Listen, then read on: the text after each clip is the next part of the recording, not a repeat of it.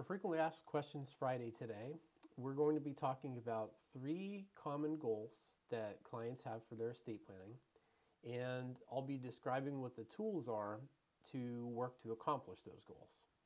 So the first common goal that we hear from clients is they want to make sure that they don't leave a mess behind when they pass away, and they want to ensure that the people that they want to inherit their assets from them actually will.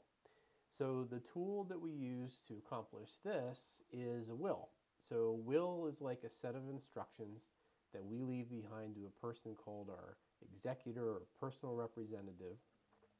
And then this person makes sure that those things happen. The instructions are designed to explain what would happen with our things at the time that we pass away. So in order to make sure that we aren't leaving a mess behind and that we know who will get our things when we pass away and we know who will be in charge, we have to prepare a will. The second common goal that I hear from people is that they want to make their estate plan as simple as possible for their heirs, beneficiaries, trustees, executors, etc. These people are often asking, how can I work to settle my affairs today? And the way that we do this for people who aren't also interested in asset protection is to draft what's called a revocable trust or a revocable living trust.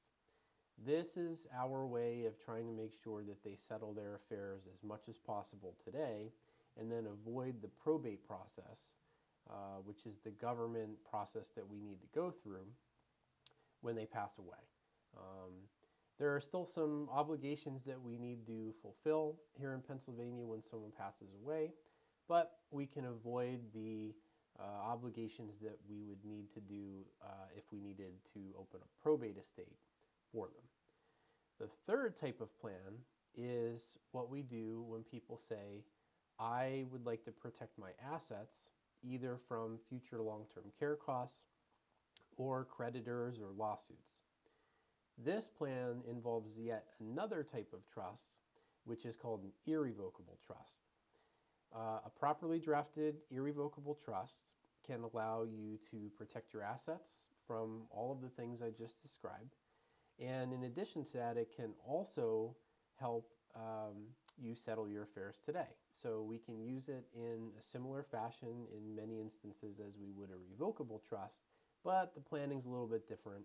The funding that we do at that point is a little bit different, and of course the rules that apply to those trusts and how they operate is a little bit different.